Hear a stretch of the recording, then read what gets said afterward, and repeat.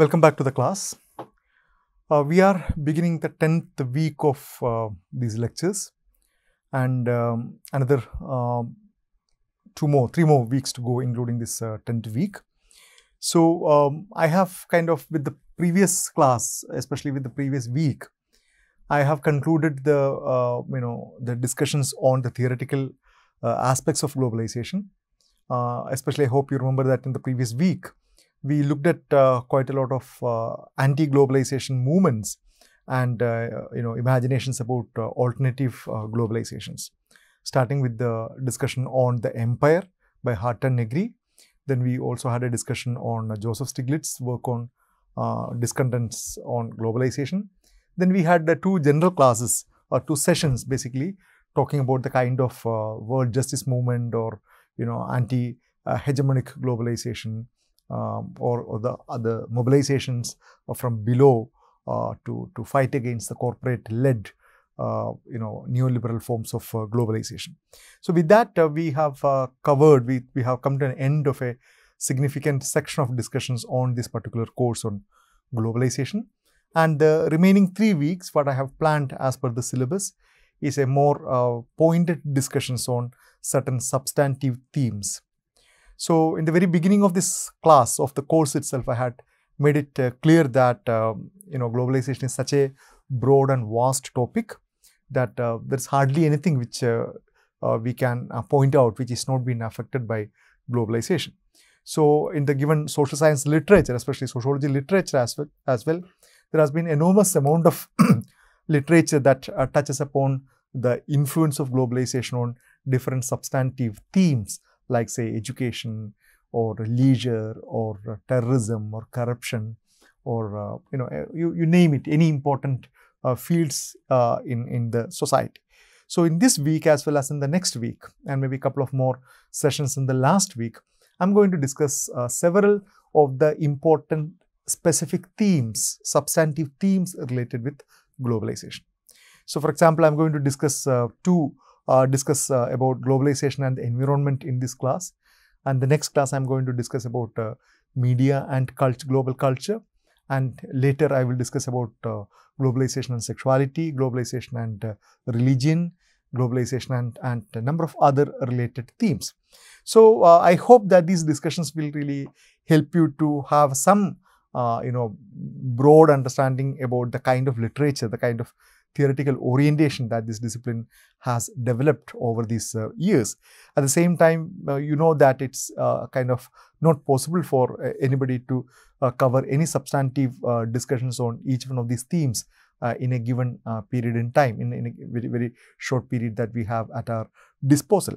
So please consider these as kind of very broad and general kind of discussions on each themes, and I would really encourage you to read more and develop your own interest in these substantive themes, because all of them are quite fascinating. So if you want to develop your own interest and expertise in specific areas, you need to really read more.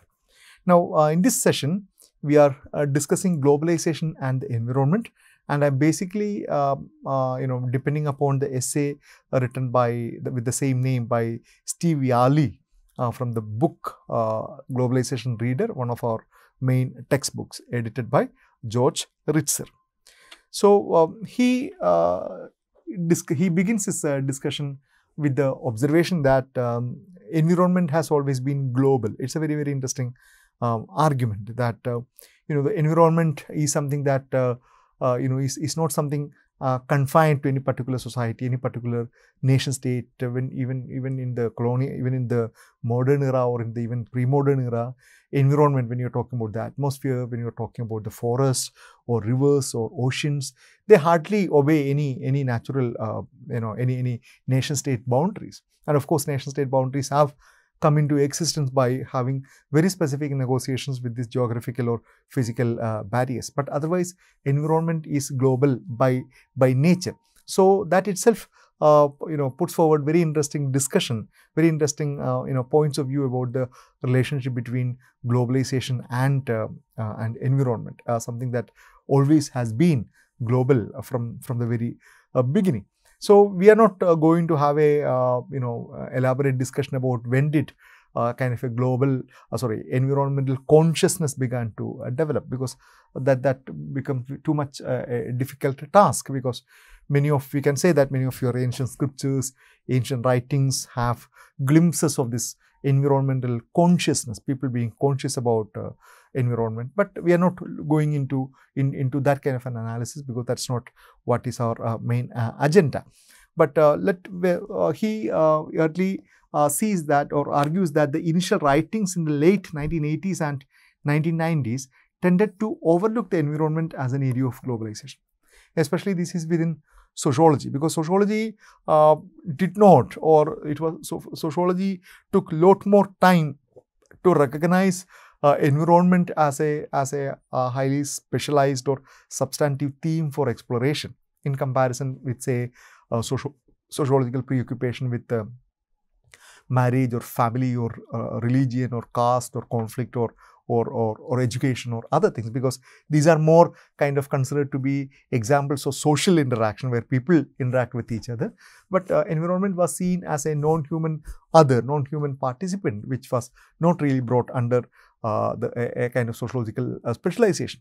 But I also must say that now environmental sociology is a highly developed discipline now, with several scholars and a lot of journals on that. So the interaction between human beings and environment has been explored thoroughly, and it's a very, very fascinating area of study.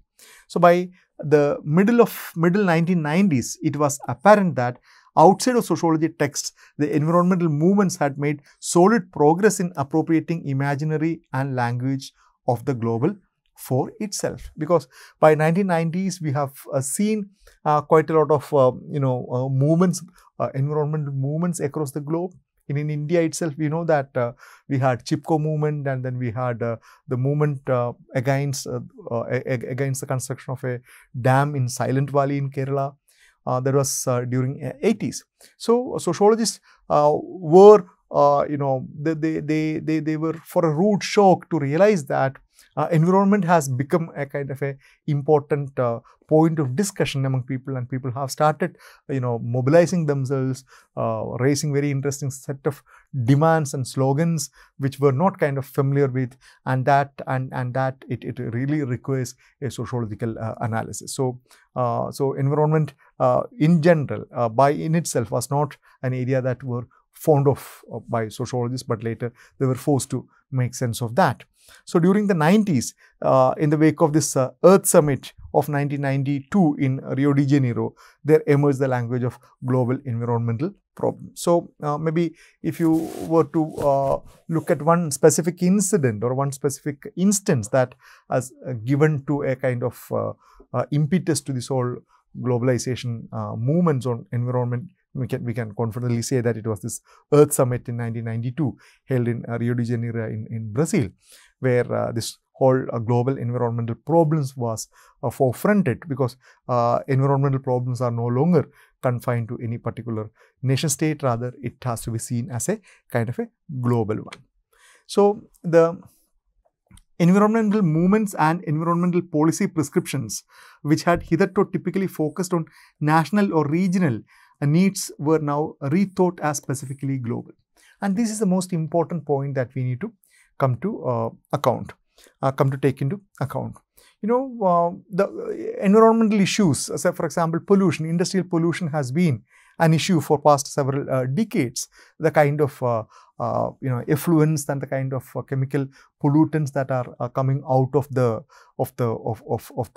big factories, the way in which solid waste disposal is being handled by the municipalities or by the towns, the whole cost of pollution of the rivers. These are all nothing new. They are not something invented during 1990s or later. They were all issues, but they were all seen as the headaches of nation states. They were all seen as national problems, and the rulers of each country are supposed to find solution to that. And that is why you have had examples of this national level policy formulations about waste disposal or urban planning or drainage system or sewage system. All these things have a much longer history. But what we are seeing is a very interesting scenario where there is an important argument which is made out that many of these environmental issues are no longer national problems, but they have become transnational problems. They have become transnational problems, and they require attention from everybody in the globe, and they also require more collaborative effort. They require more collaborative effort at the global level in order to meet those challenges. So this whole idea of environmental issues as national or regional needs were very significantly rethought during this particular time. And one of the two of the most important issues that the author highlights, which really provide so much of impetus for this discussion, is one is this ozone layer depletion, and second one is this global climate change. So I don't think that we need to really discuss more about these two issues. One is this ozone depletion, because ozone is considered to be a very inert gas, which doesn't really react with each other. It is not poisonous, so it's not it's an inert one. It doesn't really get into reaction with others. So we know ozone for a long time. Only much later that we realized that a host of chemicals that we use in our industrial areas have the ability to fly up and then destroy the ozone layer, and that destruction has already caused so much of depletion of ozone layer in the atmosphere, and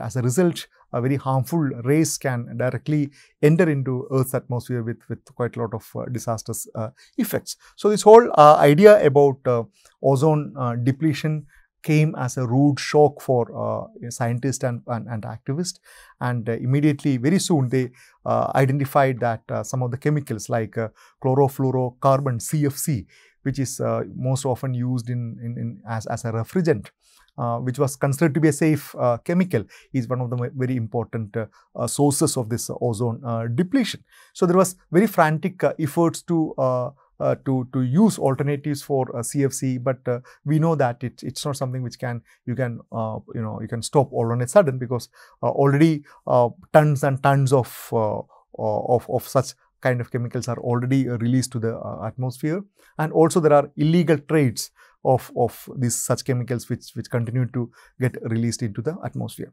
A second one is this global climate change, what we understand it as this greenhouse effect, with the more and more amount of carbon dioxide that is released into the air through all kind of burnings of various kind of fuels, and that increases the amount of carbon dioxide within the atmosphere, and that increases the temperature, and that leads to quite a lot of unpredictable changes, extreme weather conditions, rising of sea level as a result of the melting of snow in the polar region. So these big global events which have the ability to threaten the very existence of human life or of life in general in the planet, it attracted quite a lot of attention during the 1990s. So at the same time, the kind of increase that people observed in terms of the trade and the kind of increased industrial activities. So these were considered to be the main main reasons behind this kind of major threats to environmental standards. So global liberalization of trade and global institutions such as WTO, IMF, and meetings of G7 and G8 were seen as inimical to environmental protection. So we know that in the previous classes we discussed how environmental issues environmental issues have been one of the most important rallying points for activists and then grassroots level people, organizations across the globe. So they started targeting these organizations, and they started having rallies and assemblies and congregations in front of G7 and G8 meets. So one of the important aspects about this ozone or other things is that the ozone issue as a global concern, with the realization that there is very little correlation between the pollution and its effects. So the ozone problem came as a major rude shock to most of the policy people. It came as a rude shock to most of the scientists and ordinary people, because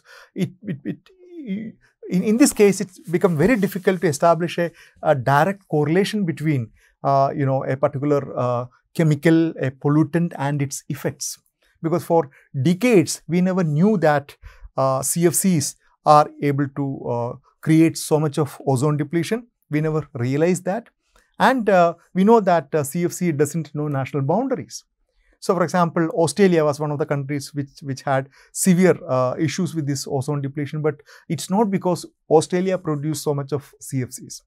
So it doesn't really matter who produces, which country produces more and more CFCs, and there is absolutely no connection between who produces and who gets the impact, or who gets to suffer as a result of that. And this is something, you can, when we discussed Ulrich Beck, I hope we discussed these points, because for example, a nuclear explosion, a leak in a nuclear reactor, the classic case of being Chernobyl nuclear reaction and nuclear pollution, it reached far and wide.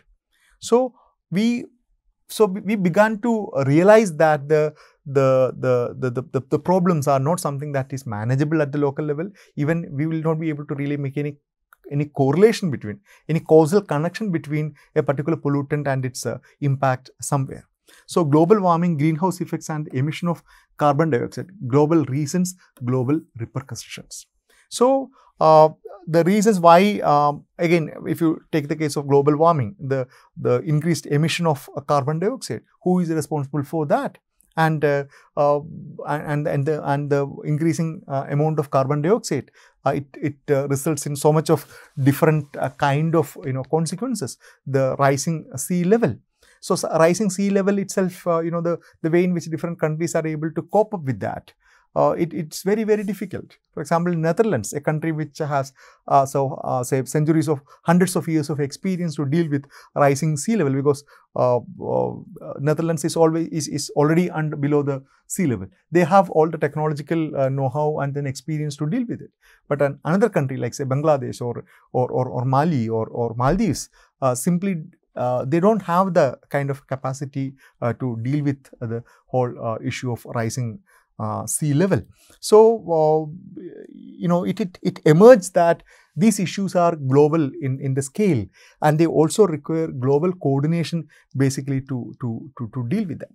Now, at the same time, there is also very interesting discussion about how far this epithet global is useful in understanding environmental issues. Now, so does it also mean that, does it also indicate that that everything has to be seen at the global level? Or does everything work in the global level?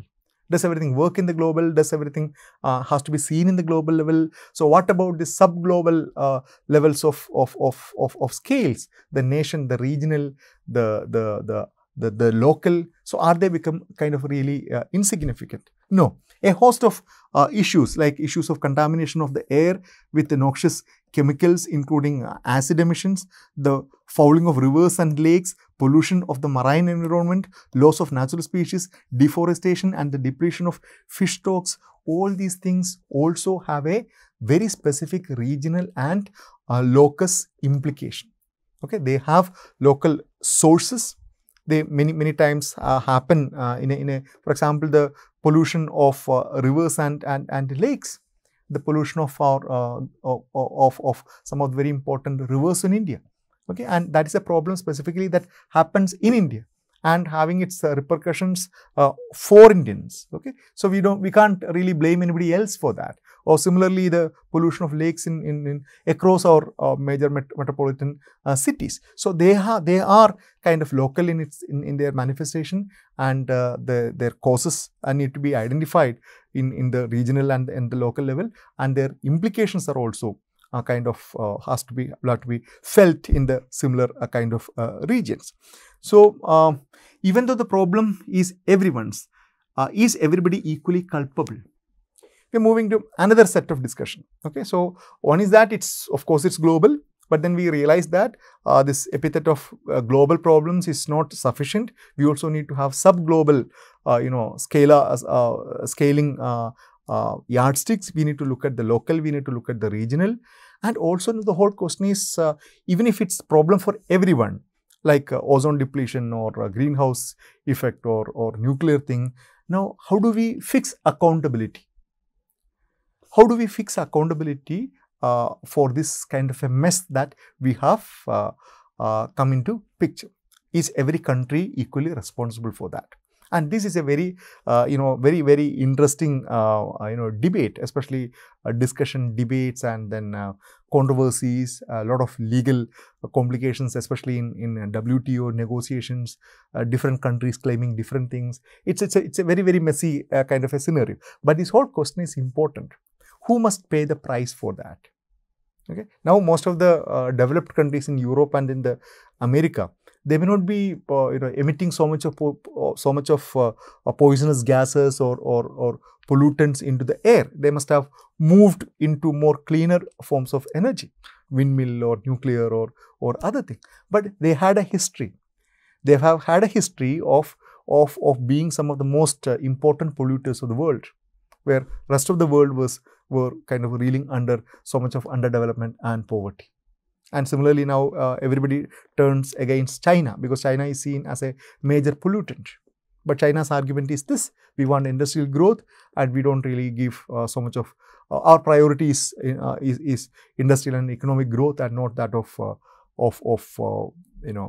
environmental issues. Because they would China would accuse the West for kind of being hypocritical, because they have had this phase of a high amount of pollution, but now they have moved beyond that, and now they are kind of preaching others.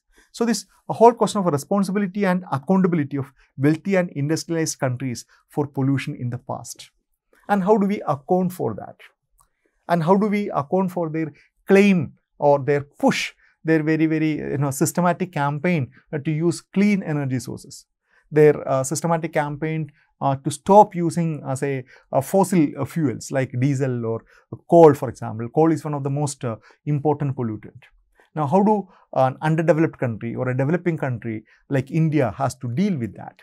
Can we completely simply say that we will no longer use coal because of this environmental concern? Because energy from the coal or energy from the hydroelectric projects will be very much imperative for meeting some of our basic needs, where a substantial section of population are reeling under poverty. So these kind of concerns and pressures, countervailing pressures, are something very, very present in this whole argument. And role of the US and the disagreement over Kyoto protocol. So that these very, very important controversy about how US was reluctant to become a party to that, and then finally they were forced to join, but still there are quite a lot of complications with that.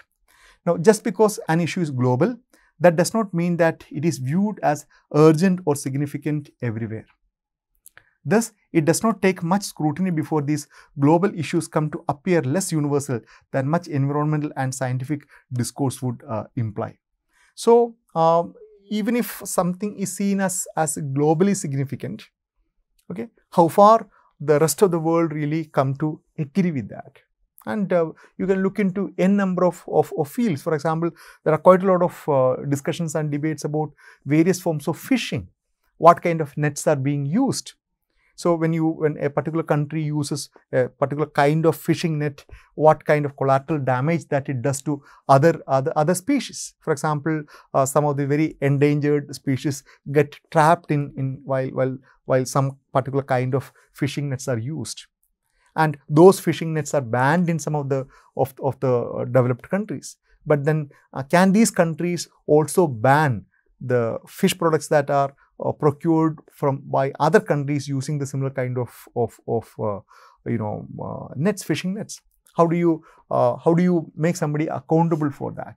So these are all some of the very interesting questions, and you can get hundreds of examples, very real time contentions and real time negotiations, especially in WTO cases and a host of other legal issues about how far you will be able to do this. Or the case of the example of use of pesticides. to what extent somebody can use pesticides and others. So these explicit goals of environmental policies may be swamped by the impacts of trade and industrial policies, especially in a globalized market. Hazardous industries are now in the global south. So again, he's coming back to this whole question of increasing trade, increasing competition for profit maximization, the tendency of outsourcing work, and many of these hazardous industries are now moving to the global south, and especially to China and a host of other less developed countries, because you simply can't have this much of hazardous and poisonous industries in the north. They simply will not allow that. So you see a substantive shift of such kind of hazardous industries being relocated into regions of global south. And one of the classic examples is this ship-breaking yards in India and in Bangladesh, in Alang or in other places. So these India and Bangladesh are the two most important locations of breaking the ships, and none of the Western countries will allow that, because if a huge vessel has to be broken down, it becomes an hazardous job. It creates quite a lot of huge amount of waste material, including asbestos and others, and toxic chemicals. And to deal with it properly, to process it properly without causing any damage to environment is a hugely expensive affair, which the Western world doesn't have the money or patience to do with that. It's so costly of an affair, or the protection for the workers, and that is why these huge vessels are brought to India and Bangladesh, and then here people with least amount of protection, least concern for the environment engage in these things. So you see these environmental issues, even while it's being considered as a global issue, have very specific dimension with respect to our questions of relative development, questions of developed nations and developing nations and others. So another important connection is to look at how this kind of global institutions, especially global trade institutions, the global free trade and the reconceptualization of environmental issues, to what extent this global trade has been sensitive to these environmental concerns, because global trade is one of the most important sites of pollution, whether it is through ships or through aeroplane or through production, through distribution. So how they have been kind of channelized into this whole discourse on environmental protection. So first is this GATT, General Agreement on Tariffs and Trade, in 1947, and later it was transitioned into World Trade Organization in 1995. And basically this was seen as a international body to take care of the whole questions of tariffs and then other kind of taxes, so that there is some kind of a level playing field, so that no country's internal economy is significantly challenged with the import from others, at the same time ensuring that there is sufficient movement of goods and services across the globe. Now, the environmentalists saw that many environmental regulations would be subjected to review and legally binding judgments by an organization that was constitutionally committed to the free trade and not to environmental protection per se. So quite a lot of cases appeared in front of WTO since 1990s, which really challenged many of these agreements on the basis of environmental concern. And many of these examples that I mentioned about fishing, for example, or say the kind of consequences of deforestation in different kind of countries, or the use of certain pesticides, use of certain chemicals. Okay, and if you take into the other realm about the involvement of child laborers, the questions of wage laborers, the kind of wage that is paid to these people. Now, all these issues are not really the core issues for a trade organization. So many times the rulings given by WTO are kind of less sensitive to the environmental concern, because WTO by definition is an organization established to facilitate free trade. So environmentalists have been waging a fight against that. Now, preoccupation of WTO with free trade and higher economic growth and environmental regulation as less important, because WTO is not an organization established to take care of the environmental issues. It's by definition, its prime principle of its establishment is to facilitate trade. So you can't really expect that to foreground environmental issues at the cost of its core interest. So though not an environmental organization, the WTO has far-reaching implications for the environmental worldwide. Though not anti-environmental in the ways its more extreme critic paints it, the WTO and associated organizations strongly influence the global environment because WTO's decisions are legally binding, and because many of these decisions impact the environment while being passed primarily on environmental consideration. So this is a very important section where we realize the role of such kind of institutional setups in deciding the environmental policies and laws and regulations. So there is also another argument. While the typical environmentalist argument is that this increasing trade is inimical to environmental protection, or increasing capitalistic advancement or bringing all countries into together, it's inimical to environmental protection. There is a counter argument which says that there is also argument that the commercial globalization led to environmental improvement and not deterioration. In specific ways, commercial developments and rising environmental standards go hand in hand. And this is a very interesting argument that. This argument is something like, it goes like this, that earlier there were hardly any regulations. Nation states really were not bothered, and every country was free to implement its own rules and regulations about pollutions and chemicals and other stuff. But now more and more institutionalized regulations have been brought into picture, and that is really good for the environment. So an increasing global capitalistic network is necessarily not against the interest of the environment. There goes the argument. That means more and more global conventions and regulations about environment will be forced upon different countries, and as a result, there will be a general improvement of safety standards and environmental protection schemes across the globe, which would not have been possible if the globalization simply did not take place. And that's an important argument which we'll have to really look at more carefully. Now, because of technological development, industrial policy and environmental improvement can pull in the same direction. You don't need to really see them as antithetical, that because industrial production goes, it need not necessarily lead to the downfall of or downgrading of environment. And if you use adequate technology, clean energy, both these things can go together. A very, very interesting argument. We will have to see, but what are the other kind of things that come associated with that, at what cost, how, a number of other things. The key is to understand what globalization is.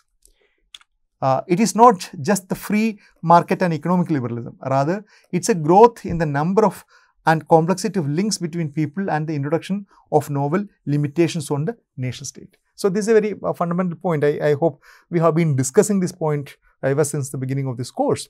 So it's not simply free market or other thing, but what is happening is introduction of novel limitations on the nation state, and nation states are increasingly forced to adhere to certain international conventions, international treaties, and thereby accept more conditionalities on themselves for the protection and well-being of the environment. So environmental globalization reveals something much more complex than a race to the bottom. It shows also the rise of new opportunities and resources for myriad non-state actors. So the scholar, the author of this paper, he is against a very gloomy picture that environment and globalization will not go in hand in hand, and it's a race to the bottom. We are losing everything. We have completely poisoned the earth. So he's far more kind of optimistic, and he says that there is a rise of new opportunities and resources for myriad non-state actors, and technology and science will come in handy for restoring environment or to make it a better place, a more livable place.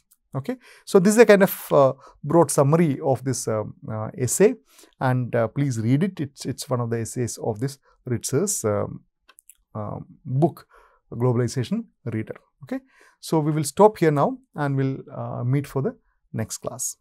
Thank you.